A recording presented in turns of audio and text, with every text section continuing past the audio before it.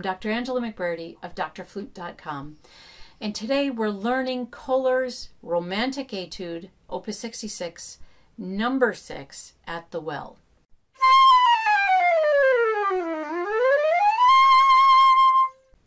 If you have this etude, go get it and bring it, and even get your flute out so that we can go over this together, and you can stop and start and even play through some of these parts as I'm talking about them. If you don't have it, you can go to my website and download them, and you can have the whole set of these etudes. So let's look at the first two measures. It says allegretto agitato in 1. So we're not going slowly. We're having a nice fast tempo, but I don't think you have to be insanely fast. I don't think it lends itself to being really massively fast here. We have in 1, so we're not counting in 3, we're counting in 1. You have these nice little rumbly slurs. I like to make a little, it says piano, but I do like to have a little bit more sound than maybe a piano gives me. And I do like the agitato. It needs to be agitated.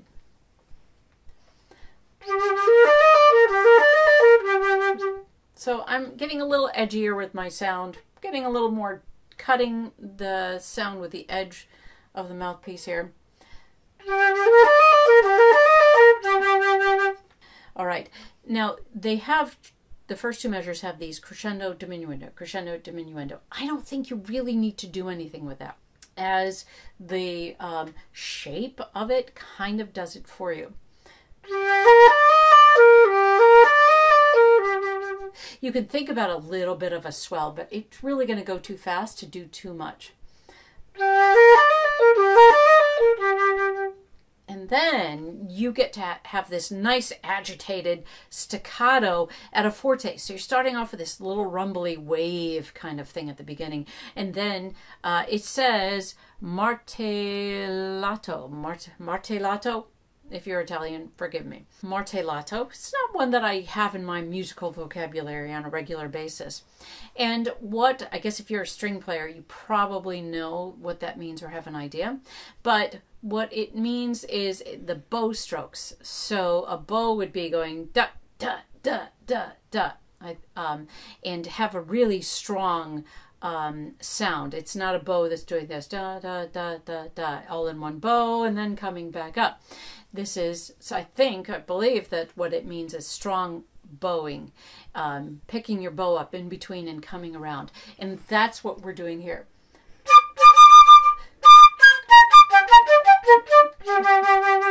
Okay, so I like taking just those two measures plus a pickup out and really making sure that I'm clear, my fingers are moving, and I don't have a glitch.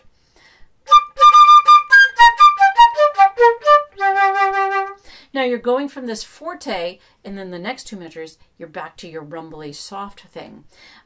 So keep it nice and loud, and then when you go into your measure, let's see, 1, 2, 3, 4, 5, 6, and 7, measure 6 and 7, here you're back to your rumbly sound, different notes, but it's still rumbly.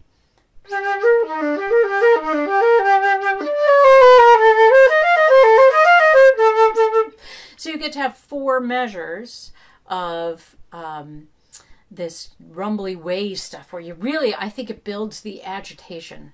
So measures 6 through 10, you're back to the rumbly waves, yada da da da da da da da da da, and I think that that can really add to this agitated feeling. You know you're building up to something, and you do. You explode with some more staccatos in a higher key. But first, let's look at 6 and 7. We have these little accents on what would be, if we were counting in 3, it would be beat 2. You have accents there. And the question is, how much should you accent? It's going to be a breath accent.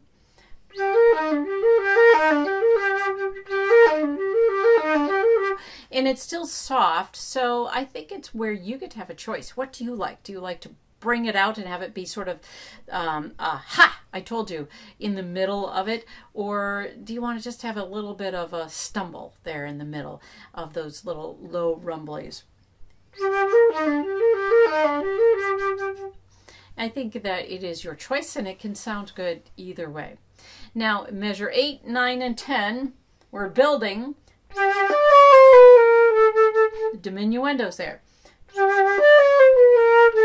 And now, a little bit higher, we're a step higher than we were in the first two measures in 9 and 10, doing much the same thing. We're just moved it up because our staccatos are going to be higher and louder and give us more of that agitated feel. Measure 11, pick up to 12.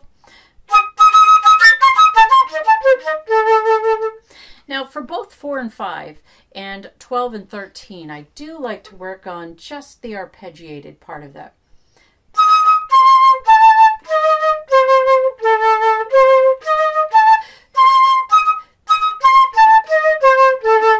To make sure that my tone is coming through as I come down that arpeggiated run. And then when I stick the offbeats in,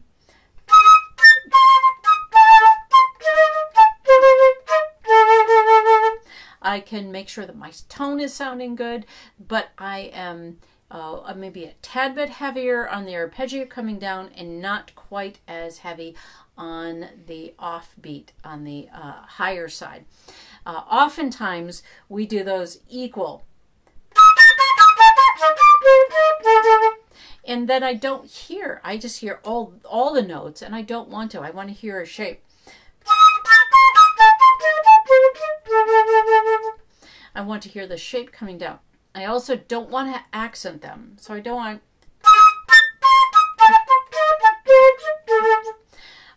Practicing like that can help you really bring out the arpeggio when you finally put it back into context. But right now, if I play it like this, that's probably how I want to play it when it's in the piece. I don't want to have it any louder than that. And so if I learn to play it like that, that's where then the other notes have to just come into the background just a little bit more.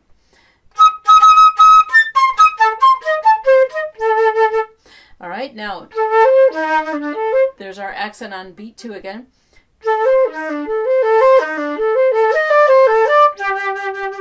Okay, so our opening is done. Now we are moving into sort of the B section.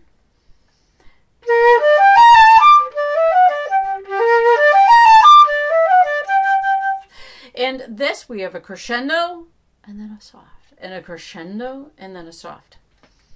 So here's my crescendo in measure 17. Soft, crescendo, soft. All right, that's a nice place to work, to really feel that ebb and flow. That's the ebb and flow. Back to 17, it'll go on.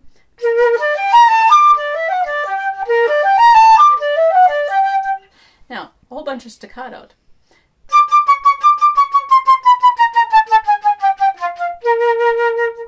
And I feel like single tonguing those. If you wanted to double tongue them, that you can.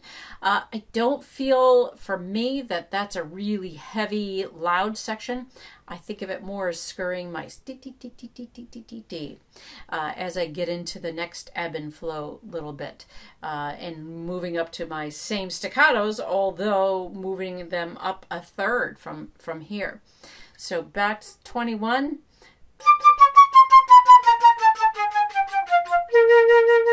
And make sure it's just, it's even. I'm not trying to bring anything out.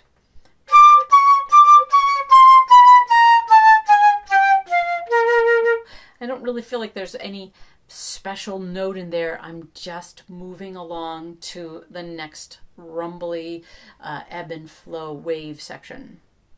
All right, so I've gotten through that. I'm in measure 25, ending on the B flat in measure 25.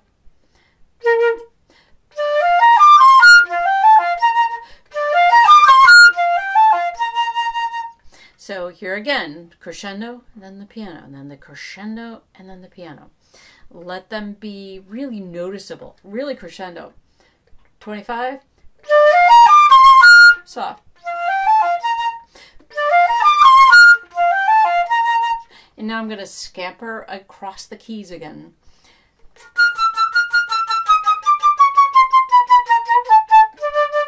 And now I come in soft. I want this to move and flow, move and flow. At the well, the only thing I can conjure up is this water, the dripping water, the moving water here. But I sort of feel this more of an ocean wave than the ripples in a well. Measure 33.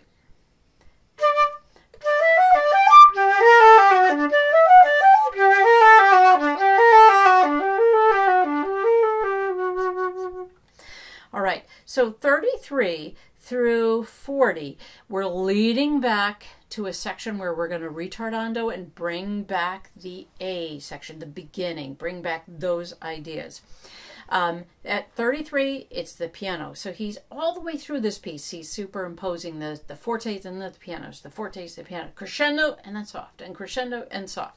So I really like to bring that out and do that every chance that I can get. So measure 33, I'm soft.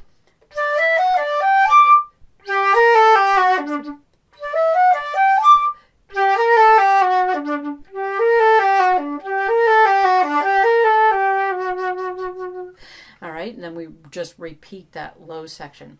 Something that he likes to do is he doesn't, except for a few times, does he ever keep the group of 6 that are in a measure of 16th notes together as one melodic line. He likes to do 4 and 2 into the next measure. So if we're counting in 3, 2, 3, and beat 1 are part of a melodic idea. 2, 3 into 1. That sort of throws off the steady beat feeling like that. So it's nice to let it flow, let it ebb and flow, and to really use that piano and then the forte to not feel like we have a 1 all the time and a 1 all the time. So back to 33.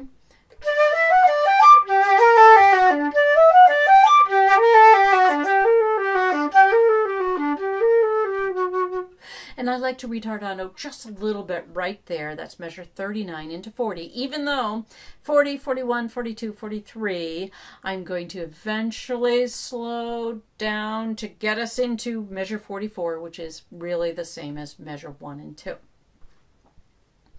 So 37. And really get that nice diminuendo.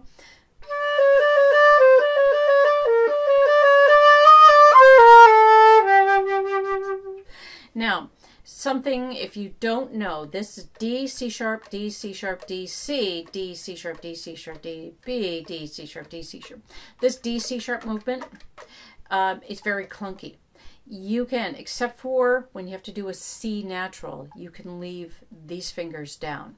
So as I'm doing, these fingers are going to do the moving right there. When I go to the C natural, I have to move. Then I can be back. And it makes the movement just a little bit smoother through that section. So I like to give that, there's an accent on 1, or diminuendoing. I like to rallentando in 43, but actually I like to crescendo just a little bit instead of diminuendo. So I go against what's written there a little bit and crescendo into 44, but then 44 is back to being soft. So here's 40.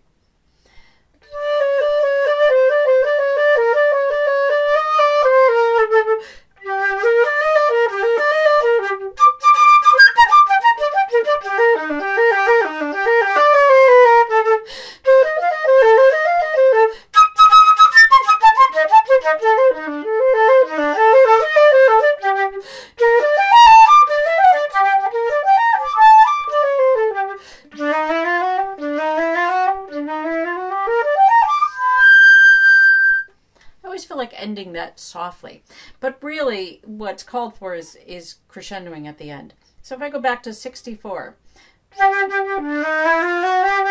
64 we're crescendo each time. We do 64, 65, 66, same pattern, right?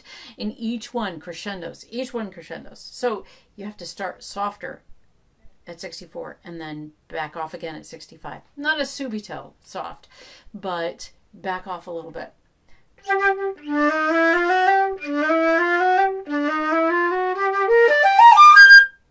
And then end nice and big. So let's do it in tempo.